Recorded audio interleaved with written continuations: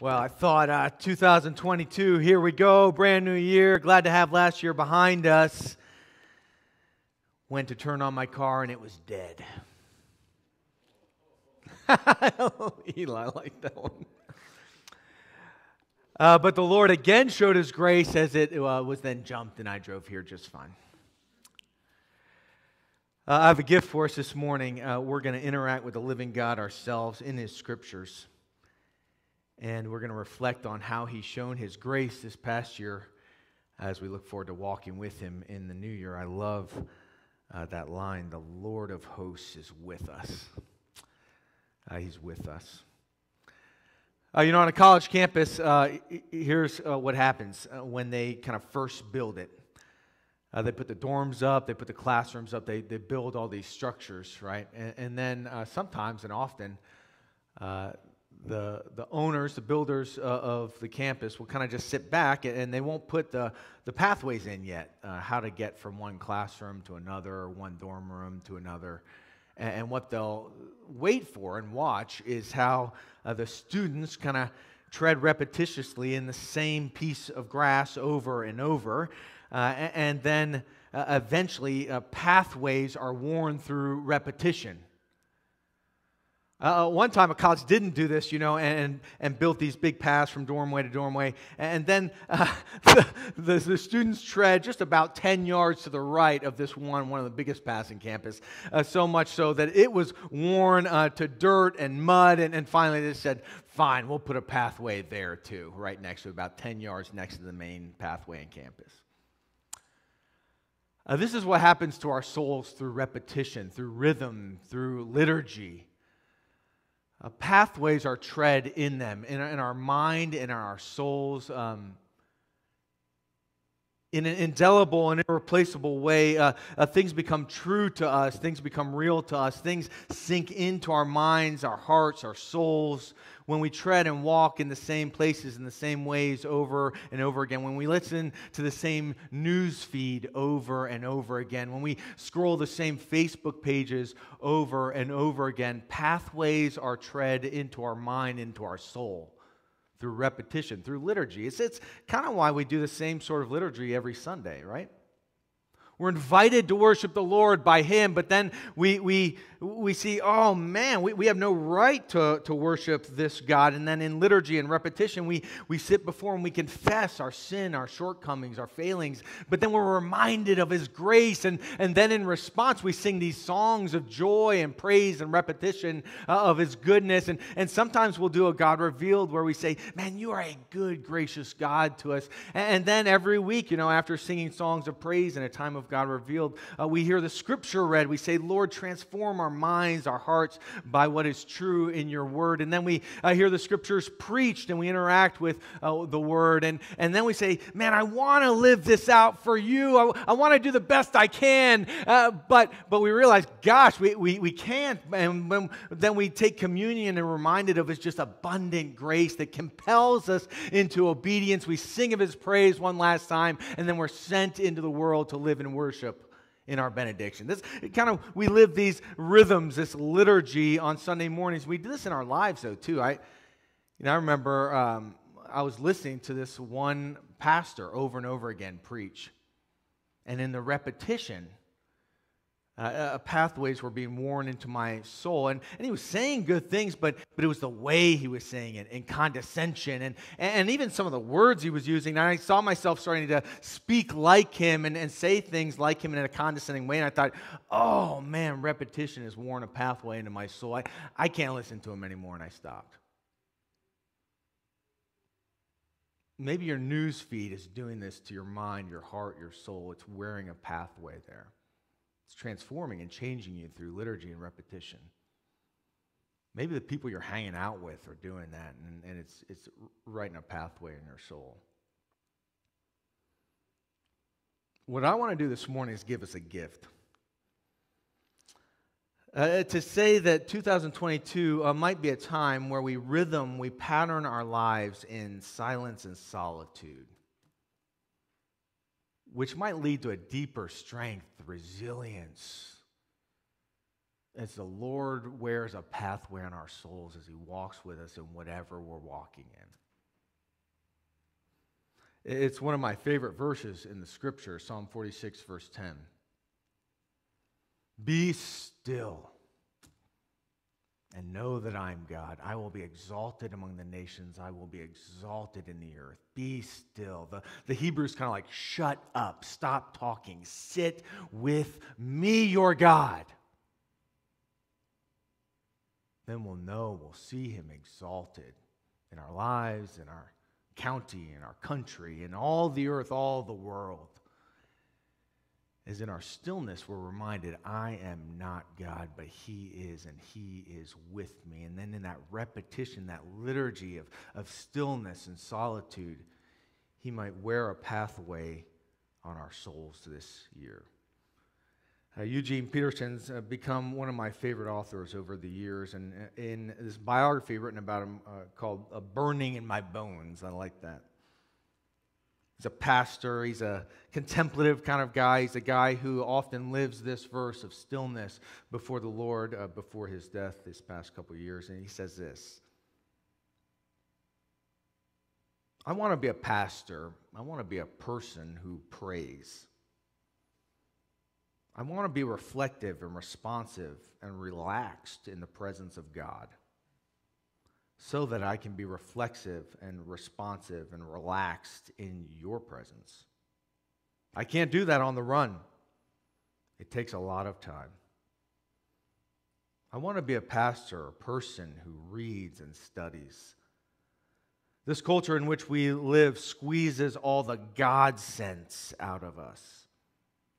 I want to be observant and informed enough to help this congregation understand what we're up against, the temptations of the devil to get us thinking we can be our own gods. This is subtle stuff. It demands detachment and perspective. I can't do this by just trying harder. I want to be a pastor, a person who has time to be with you in leisurely, unhurried conversations so that I can understand and be a companion with you as you grow in Christ, your doubts, your difficulties, your desires, your delights. I can't do that if I'm running scared. This rhythm, this repetition of silence and solitude, be still and know that he is God. Might we be a people who build it into our annual rhythms? We'll practice some of it today together. But might it get into our daily rhythm as well this year? Here's how I have done this, and it's led to tasting the Lord in a more intimate way throughout these past couple years as this has become a discipline in my life. I have a morning rhythm and an evening rhythm. I don't hit it all the time, and that's why we've given you this journal here, right? A morning rhythm and an evening rhythm. If you've got the journal that we've gifted you on the way in, please grab it. In the morning, I go through this process of I commit my life, I submit my plans, and I accept His grace. Commit, submit, accept.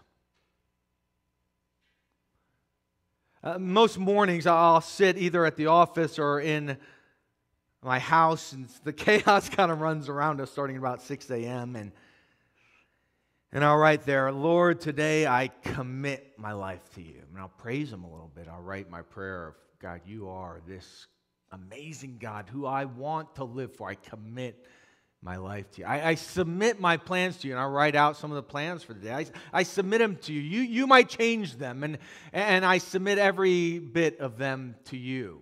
Do as you please. And Lord, I accept your grace preemptively. I accept your grace.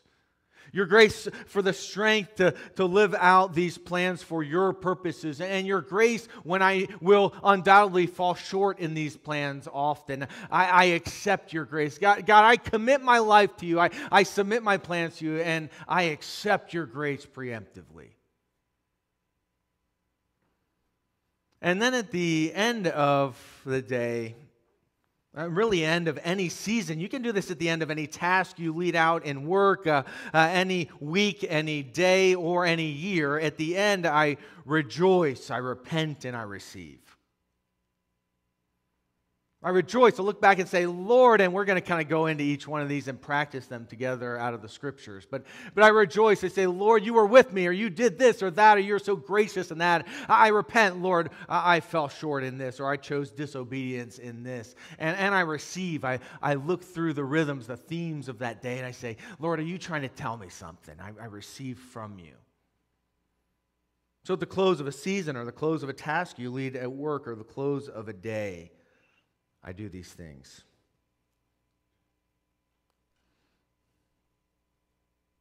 Over time, and I'll read these scriptures to us, it'll be a different pace of a sermon this morning. Over time, I have learned that reading the scriptures is not just about learning something, but it's about knowing someone. Sitting in silence and solitude and repetition and rhythm and reading the scriptures and sitting with my Lord. It's not maybe even primarily even about knowing something. It's about knowing someone. Meeting him in the scriptures. The Psalms talk about this over and over again. Taste and see, right? David says in Psalm 34, I will bless the Lord at all times. His praise shall continually be in my mouth. My soul makes its boast in the Lord. Let the humble hear and be glad. Oh, magnify the Lord with me, and let us exalt his name together. I sought the Lord, and he answered me and delivered me from my fears. Those who look to him are radiant. Their faces shall never be ashamed. And he goes on, and then in verse 8 says, taste and see that the Lord is good. Blessed is the man or woman who takes refuge in him. Psalm 63 talks in a similar kind of way of tasting and seeing that the Lord is good. It's not just about knowing something, but knowing and being intimate with someone. Oh God, you are my God. Earnestly I seek you. My soul, it thirsts for you. My flesh, it faints for you. As in a dry and weary land where there is no water. So I've looked upon you in the sanctuary. I beheld your power and glory, because your steadfast love is better than life. My lips will praise you. Tasting him, seeing him, enjoying him in silence and solitude, sitting with him in the scriptures. Psalm 96 will say, sing to the Lord, right? There's an overwhelming of praise to our God when we know him this kind of way. This can't happen in a hurried way.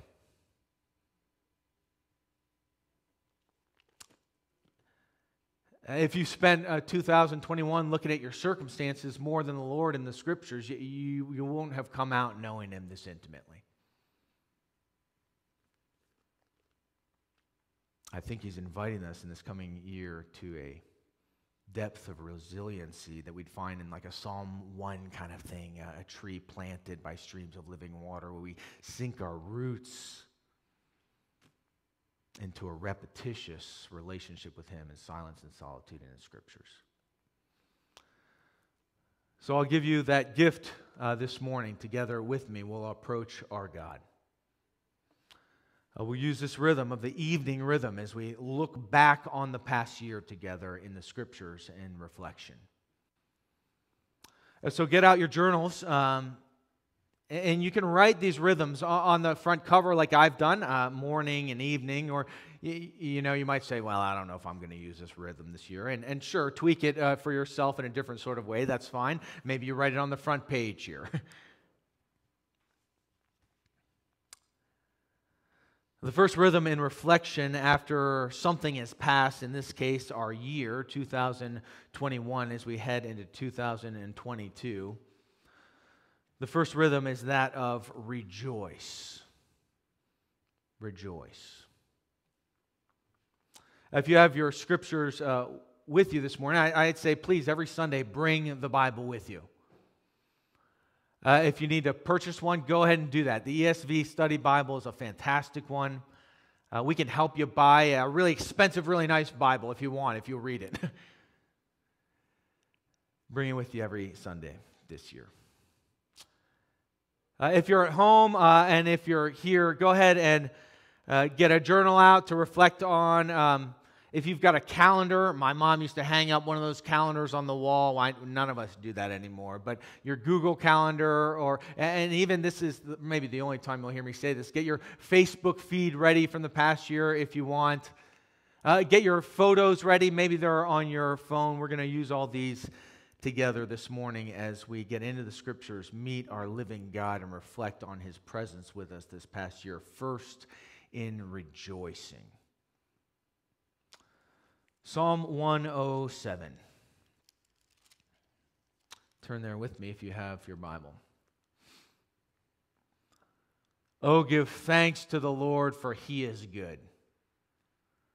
For His steadfast love endures forever. Let the redeemed of the Lord say so, whom He's redeemed from trouble and gathered in the lands, from the east and from the west and from the north and from the south. Some wandered in desert wastes, finding no way to a city to dwell in. Hungry and thirsty, their souls fainted. Man, can you relate?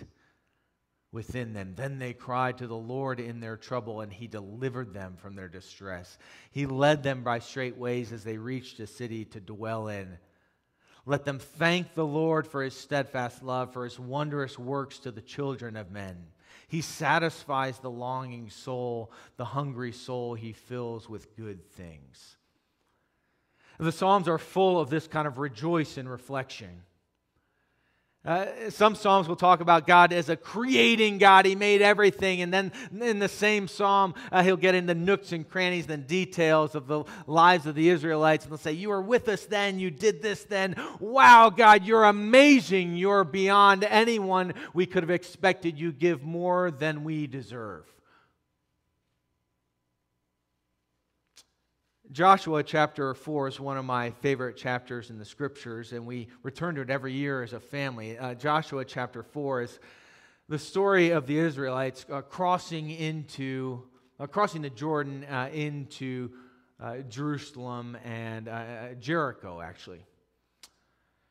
And what happens is they take the Ark of the Covenant, the presence of God, across a raging river, the Jordan, and the Lord stops the river, and then everyone walks on dry land across it on stones. And the Lord says to Joshua in chapter 4, take 12 stones from here, the midst of the Jordan, from every place where the priest's feet stood firmly, and bring them with you and lay them down in a place where you lodge tonight. Make a pile of stones of God's goodness, of remembrance. And when your children ask you in a time to come, verse 6, what do these stones mean to you? Then you'll teach them that the waters of the Jordan were cut off before the Ark of the Covenant of the Lord when it passed through the Jordan, and the waters of the Jordan were cut off. So these stones shall be to the people of Israel a memorial forever. Stack up these stones as you look back at the events of this past year and you see God's goodness, His presence, His abundant giving, His sustaining power. You just stack them up and remember what the Lord has done. And every once in a while, the Lord will just do something massive in our lives. And we'll get a stone from that place. This one's our wedding. Court and I got married on July 26th of 2003. I'm glad I got the date right there.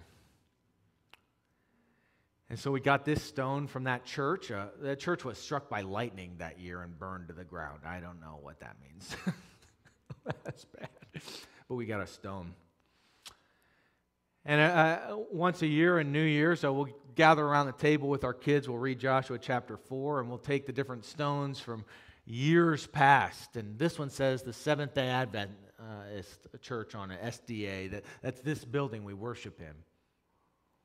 And we'll tell stories of, oh man, God has provided a stable place to worship and serve Him here in Silver Spring for years. Our God is so good. COVID, we're in our second year of COVID. COVID year 1 got a stone. Lord, you sustained us in a crazy time when all the kids came home. It was chaos. You gave us some sweet moments in there. You gave us different provision from the government, even extra money. We were so shocked. And Lord, you showed up in so many different ways. We'll tell the story. In high times and in low times, Psalm 107 was full of just, wow, God's amazing grace in different moments, but there are low times too when the Lord shows up. Psalm 77, in reflection, the psalmist looks back. Psalm 77, he says, I cry aloud to you, God. Aloud to God, and you'll hear me. In the day of my trouble, I seek the Lord. In the night, my hand is stretched out without wearying. My soul refuses to be comforted. And I remember, God, I moan. I meditate, but my spirit faints. You hold my eyelids open, so I'm troubled, and I cannot speak. I consider the days of old, the years long ago. Will the Lord spurn me forever and things never be favorable again? But then he ends the psalm with this phrase. He says, your way was through the sea, your path through the great waters, yet your footprints were unseen. You led your people like a flock by the hand of Moses and Aaron. We didn't see you. We didn't understand what you were doing. Man, but we knew you were there. Because we know you're faithful, good God, in the highs and in the lows. Psalm 111, verse 4, kind of summarizes what the psalmist does when he remembers and rejoices over and over again. Psalm 11, verse 4 says it this way: He's caused his wondrous works to be remembered. The Lord is gracious and merciful. It's just what the psalmist does when he remembers and rejoices. He takes the events, all the things that the Lord has done or not done, and he looks through them like a window into the character of his God. Oh, your works are wondrous, and in them I see your gracious and merciful character. That's what I want us to do for a minute here. Look back over your year, the events, the relationships. If you need to, what I often do, and I've provided my personal reflection guide in the back as a guide for you this week. I do it the first week of January. Provide another reflection guide as well that we'll be doing as a church. If you need to, kind of go to your calendar. I go to my Google Calendar here, and I just kind of go week by week, and I start looking through the events. So go ahead. You can get your phone out. Or maybe you think your pictures might be a little more helpful to remember what occurred this past year. Go to your pictures. Start back in January. Start kind of slowly scrolling through them. Or your calendar, and start scrolling through it. I'm going to give us about 10 minutes to do this. I want us to interact with the living God in His scriptures and in remembering of what He's done, where He's been this past year with you. As you're scrolling, I'll kind of state different reminders, different places to look in your past where you might see Him.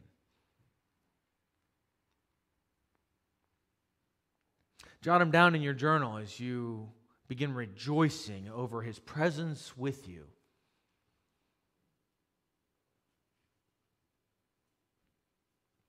Think about the amazing stones of events that occurred, a vacation you went on, or a moment with your family that He provided.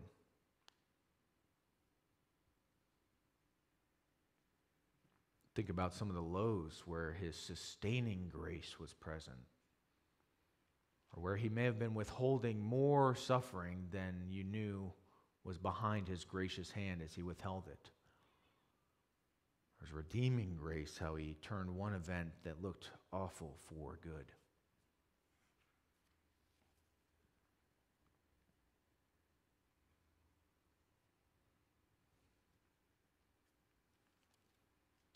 What were some major highs or some major lows?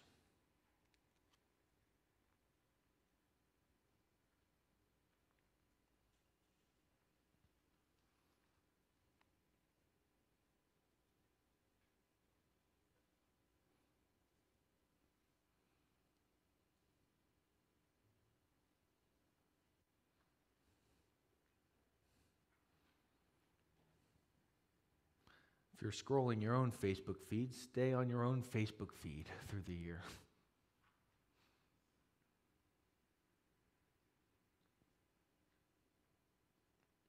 What emotion hit you at that event as you remembered it just now?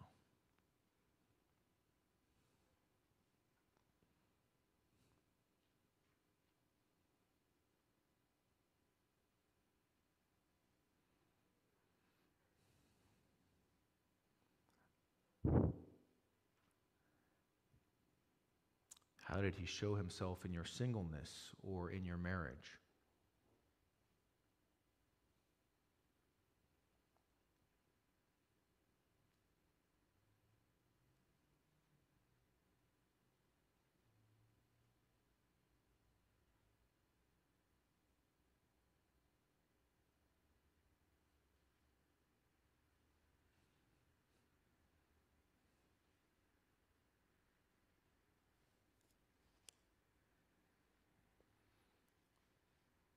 How did he provide for you this past year?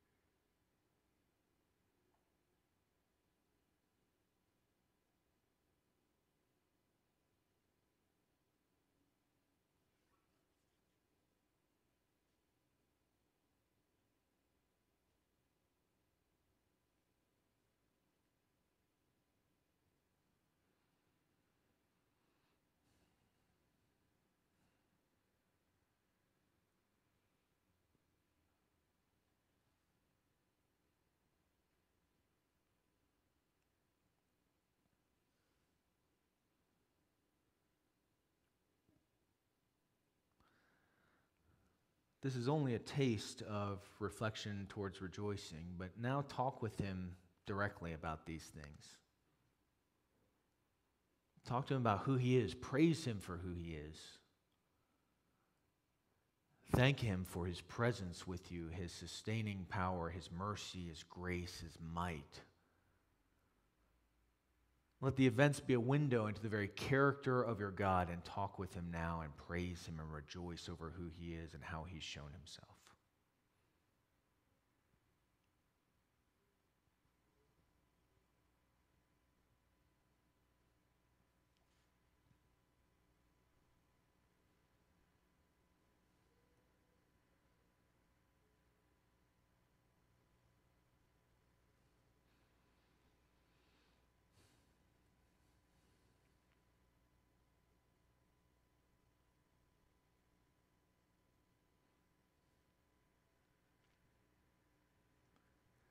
Father, I saw appointments with different possible staff members and interviews with different possible staff members.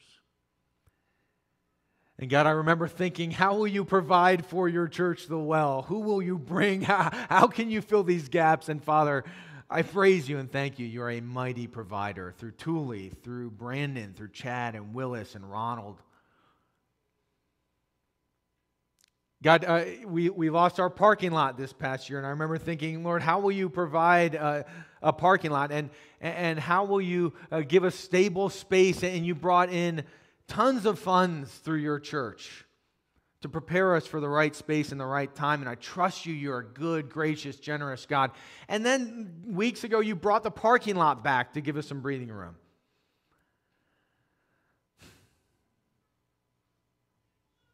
God, you met our family in some highs and lows this past year. You gave us some amazing trips and time together. I give you praise and thanks.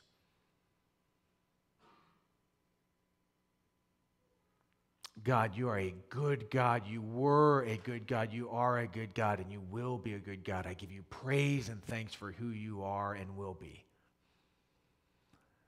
It's in Christ's name. Amen.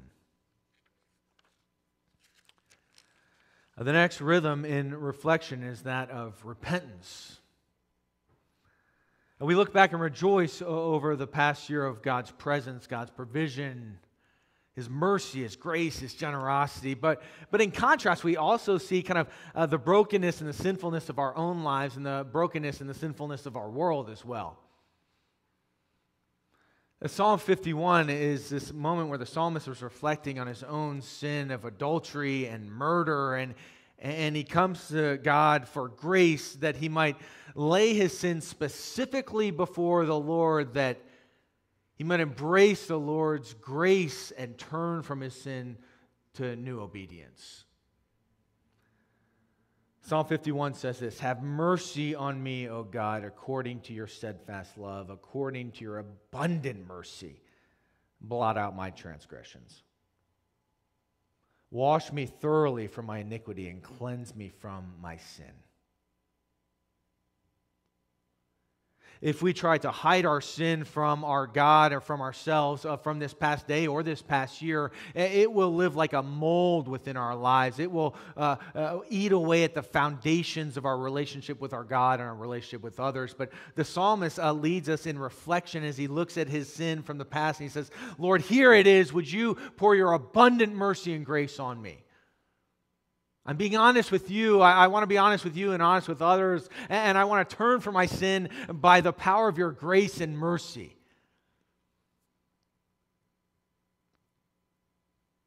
Let's do that as we reflect on this past year. For the things done and left undone, for the things we've said or left unsaid. And then let's also not just stay at the surface of our actions or inactions, but let's get into the motives and what that says about our relationship with God and our views of ourselves. So think back over this past year. Where'd you fall short? Where'd the brokenness of this world strike you? Where'd your own sin get into the scene? I think over this past year, your workplace, your excellence of work or your apathy and half-heartedness at work. You think of your home and relationships in your house with your wife or your roommates and your kids. Think about your life with the Lord. What marked it? Where do you need to lay something before Him in honesty and transparency? Think back over this past year. What do you need to lay before your Lord?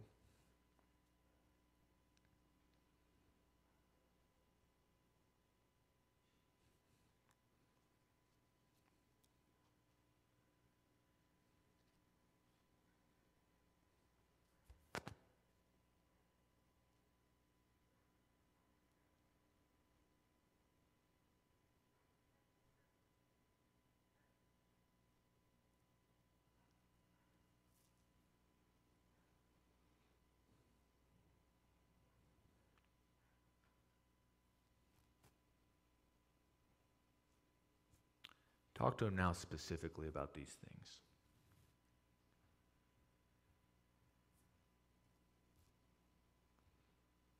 A relationship that you ought to have run towards, that you ran away from or did not reconcile.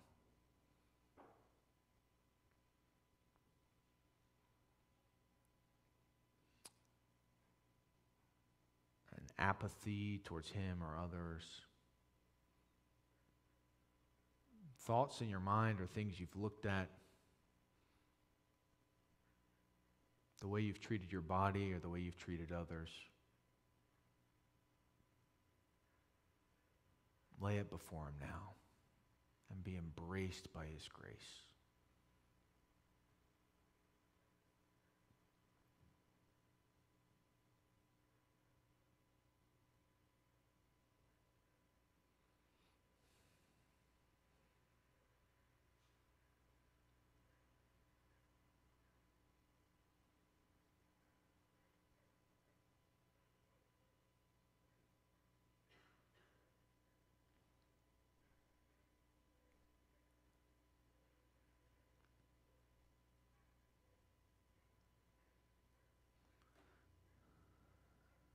Father, I have not been the father that I ought to be or want to be. I've not been the husband that I ought to be or want to be. I've not been the pastor that I ought to be or want to be.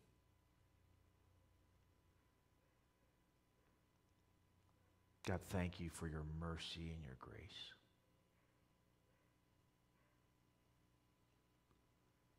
Thank you that my relationship with you is not based on my performance, but on the performance and work of your Son in my place. Thank you that the gifts you've given me, you will cultivate for your purposes and your time. And God, make me a faithful servant to you in my home and in my church. God, make us faithful servants to you in our workplaces, in our families, in our neighborhoods. God, transform us by your grace and your embrace. You've given us grace for our shortcomings this past year. Would you give us grace for obedience and to run to you in our shortcomings this coming year? God, you are abundantly merciful. We're so grateful that you ran towards each of us. It's in Christ's name we pray. Amen. The last and final rhythm is that of receive. We've rejoiced over who our God is. We have repented over who we are. Now we receive. What might the Lord have for us as we turn into this new season, whether it be the next day, the next week, or in this case, the next year? Psalm 19 talks about these areas where the Lord kind of reveals himself to us. In Psalm 19, we read in verses 1 and 2, "The heavens declare the glory of God. The sky proclaims his handiwork. Day to day pours out speech, and night to night reveals knowledge." We see and know our God. He reveals himself that we might receive from him in creation. We say, "Man, you are a great, mighty God. I see it in these mountains." In the scriptures, then he also reveals us, verse 7 of Psalm 19, "The law of the Lord is perfect, reviving the soul. The testimony of the Lord is sure, making wise the simple." We won't know our God if we don't know him in the scriptures. We won't. He says, "Receive from me in the circumstances of your life. Would you see me there? In the relationships in the church, would you hear from me there? Through preaching, through leadership, through all these areas, through prayer and listening. But primarily, would we meet and receive from him in the scriptures now in this year?" The psalmist says in Psalm 5, verse 3, "In the morning I lay my requests before you, and I wait in eager expectation." I love it. He says, I come and talk. I am in a vibrant living relationship with you in the morning, and then I wait to see how you answer through the day. Spend some time in reflecting. What has the Lord kind of themed for you this past year in the scriptures, or in your times of prayer and listening, or through circumstances? As you look back, what might you need to receive from him as something that is true? Annually, I'll do this kind of as a one word kind of thing. And I'll write, mine this year was "be with and be bold." I know it's more than one word, but it's one phrase. Be with him and then be bold. Be with the people around me. Be fully present, then be bold in how I respond to them in humility and grace. Be with my God and be bold in obedience. What theme is he stirring for you? In past years for me, it's been, you can get a new job, but you can't get a new family.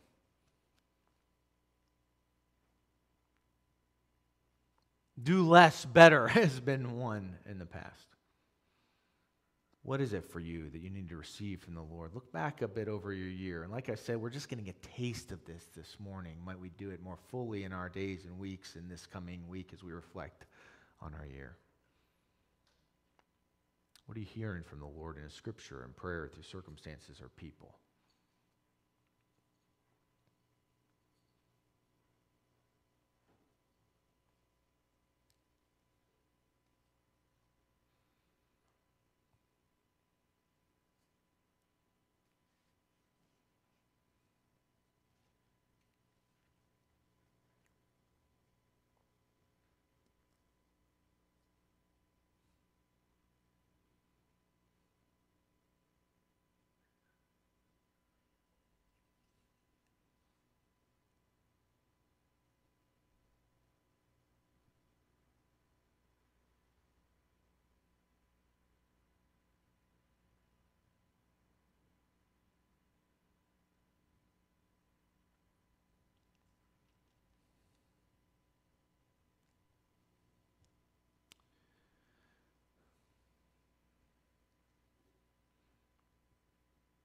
But every theme, everything we kind of receive from him kind of circle around this one main idea, this kind of Paul gives it voice in Philippians chapter 3, verse 10 and 11.